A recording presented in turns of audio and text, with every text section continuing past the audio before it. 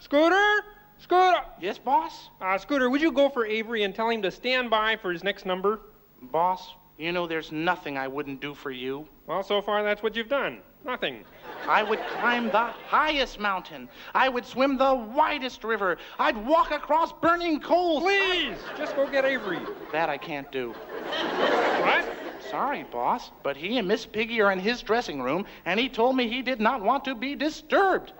Piggy and Avery, are you nuts? Why, he wouldn't touch her with a 10-foot pole. You're right. He was touching her with his hands. He was also whispering sweet nothings into her ear.